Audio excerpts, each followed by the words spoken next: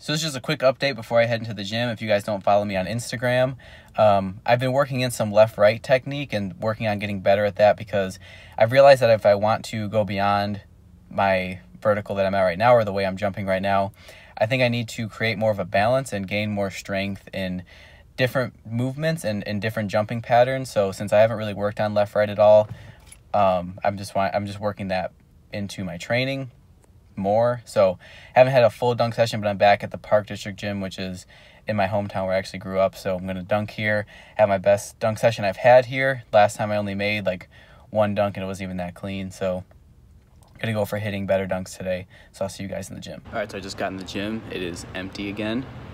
You can see behind me, no one here. So I'm going to warm up, start doing some light jumps, and then get into some more jumping. And definitely gonna make sure this is an explosive warm-up. I'm not gonna show you guys all of it like I did last time, but I'll check in with you guys during the warm-up so you can see that I'm going through it intense and explosive.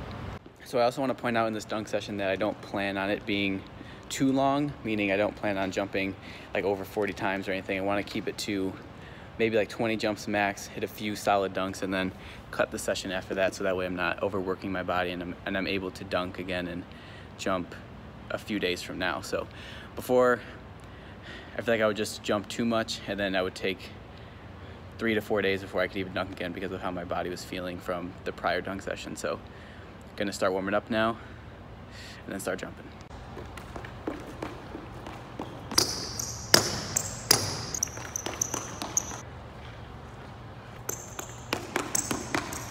All right, so I just finished the first couple warm-up exercises. I'm gonna start working in some sprints now, do some more skip variations, and then start doing a few rim touches. So far feeling pretty good though. I'm a little sore from the workouts or exercise I did yesterday, but I feel like if I just get into this warm-up a little more, that'll start to go away. So I'm gonna keep going.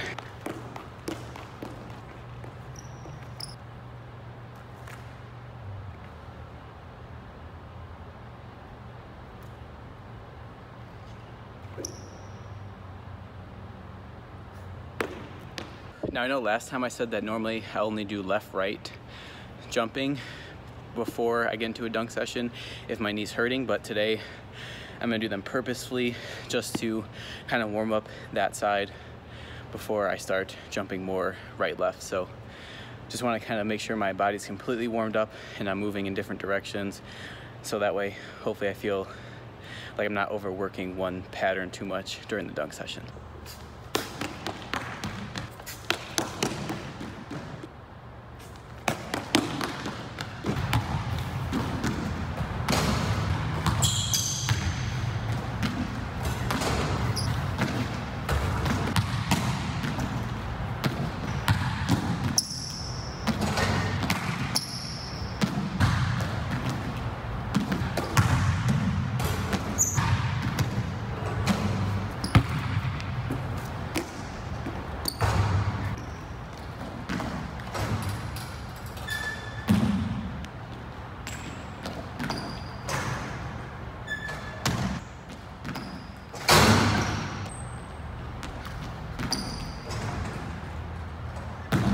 So this is a 10-foot rim. That was the first time I've grabbed rim cleanly with a left-right approach, so I'm gonna start doing some more right-left dunk attempts now. So while I'm doing this commentary, there will be times when I come in the actual dunk session and talk about how it's going so far. But from the start, I felt really loose going into this one. I felt like I had an explosive warm-up, and as you guys saw a couple clips ago, I hit my second dunk attempt in the session. We're gonna take a second because that last jump hit. If you can see that bruise coming in, hit the rim.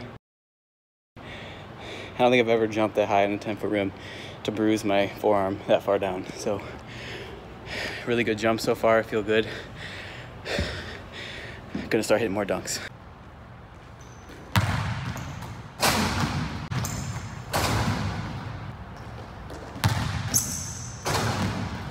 Brief summary to how this first half has went.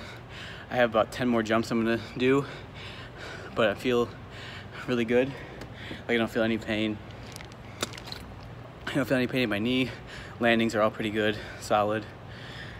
Last time around this time was when my knee started hurting, but I feel like I'm just getting warmed up, and these next 10 attempts are gonna be my best 10 attempts. And I'm still hitting more dunks than last time, so here we go. So as I kind of mentioned there, that was the major difference in this session compared to the last one, was just I felt more confident throughout this whole session from the beginning. I didn't slow down after the warm-up that I did. I didn't experience any knee pain to this halfway point, and because of that, I just felt more confident actually trying to jump higher. And I feel like usually if I'm experiencing any kind of pain, I'll want to slow down and not try to jump harder. But in this one, since I felt good, I felt loose, I wanted to actually jump harder. All right, almost done now. These are gonna be the last few attempts.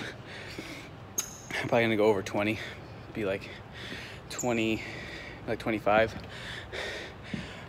full attempts where I actually jumped, but feel really good compared to last time. Like by this time last time, I could barely land or take off because my knee was hurting so bad. Now, even though I still missed most of the attempts in the session, the main thing was that I was actually jumping higher and getting over the rim. And when I'm at that point, that is when I'm going to start to hit more dunks consistently. So as you guys will see, I hit my first two-hand, which is a good sign that I'm actually getting over the rim and my jumps are back to the most explosive that they've been. Last three, I swear.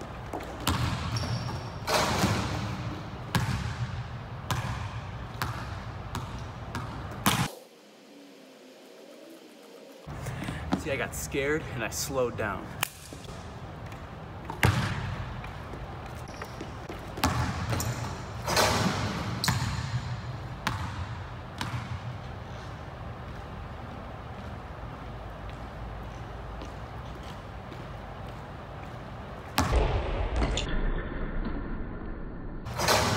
All right, so before we check out, measure the rim. On the back it says 10 feet, but you never know. That's why I always got to carry around a tape measure.